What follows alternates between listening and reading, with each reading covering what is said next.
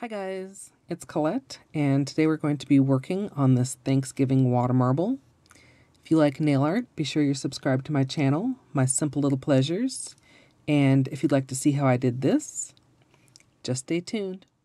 Starting out with clean, dry nails, I'm going to apply my base coat. Today I'm using Ready for Takeoff, which is a peel-off base, and you can use whichever is your personal favorite. The colors that I'm going to be using today are all from Zoya. This red is Sherry. This shimmery brown is Jinx. And this kind of duochromy copper is Nadia. And I'll be using Nadia as my base color. Once I've got a coat of this applied, I'll be protecting around my nails using Simply Peel.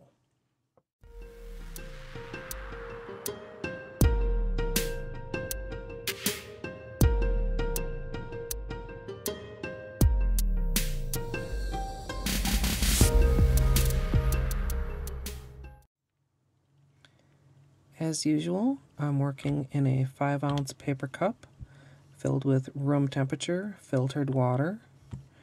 And I'm just going to go ahead and build my bullseye drop by drop to keep the design consistent, at least similar, if not the same, between all my nails. You want to make sure to use the same number of drops for each bullseye that you build. And in this case, I'm going for a total of 10. So I'm going to go ahead and add a few more drops here before I get to actually drawing my design. And once you have all the drops in there, you may want to give your cup just a slight tap. That can help the polishes to finish spreading out. Then I'm going to go ahead and anchor the outer ring to the sides of the cup. That should hopefully keep it from moving around. And then I'm going to start drawing my design. Decided to go with just a basic flower design, just kind of an easy go-to if I don't have anything else particularly in mind. Just going to draw in from side to side and then go in between those, and probably go in between those again.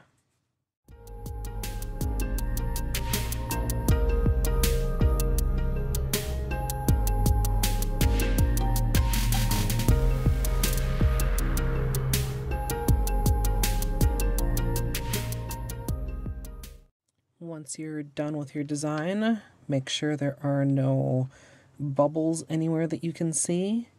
Then you're going to want to decide which nails you're dipping. Sometimes, depending on the design I'll get, I'll change my mind of which nails that I want to dip. Like if one half of this had been particularly weird, I might have decided to just dip my thumb by itself. But in this case, I'm going to go ahead and dip my middle finger and my index together. Just going to line it up so I can get the area that I want. Then go ahead and dip in. With my orange stick, I'm going to clean up that excess polish. You don't want any of that left on the surface or it will mess up your design. And then you can probably see a bubble just floated off my nail, and I have one more there on my index finger. And as I slowly pull out, that should pop. And there's the water marble. So, as the latex has stuck my fingers together, I'm going to carefully cut them apart before I remove it, because I have learned my lesson on that score in the past. I'm not going to say I might not forget it again in the future and try to do it all at once, but I'm trying to be good today. I'm going to go ahead and get a grip and then go, whoa, not as good of a grip as I thought. But that actually makes it easier to peel off because now I can just go right around the edge like that. And we'll see if the latex holds together. On my index, I'll show you the the technique I was attempting to show you, which is to, nope, not that one either. Basically, if the latex doesn't come apart like that, you just want to kind of carefully but quickly pull over the top.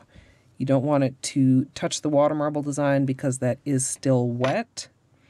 And once I finish with my other nails, I'll go in and clean up around the edges with a brush dipped in acetone.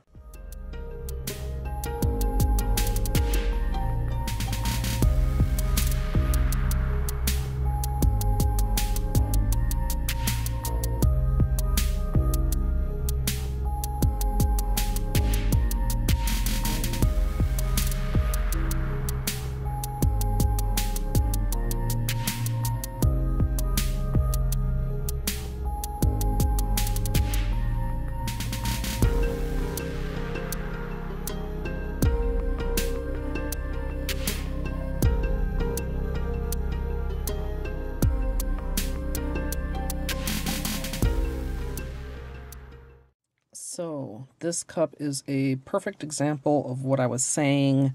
I didn't get a perfectly even spread, and I didn't get a very even design either. So I want to go for what I'm considering the good part of the design, this half over here. And I want to put that on my thumb. So I'm going to turn the cup a little bit, line up my thumb in the good area, go ahead and dip in. Clean off the surface once again. And again, another bubble. Oh, not sure if the camera caught that. But that is why you want to pull out slowly. If it doesn't burst under the water, it usually bursts when it breaks the surface. Go ahead and slowly pull my thumb out, and there's the water marble.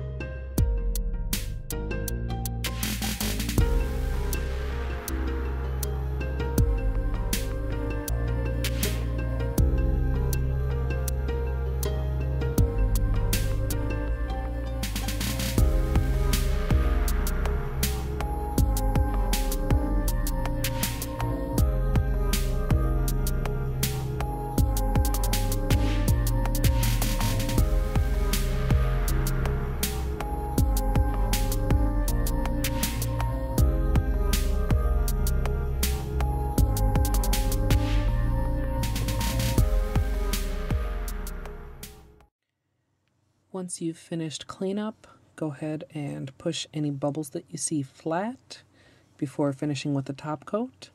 And as usual, I'm using Seche Vite.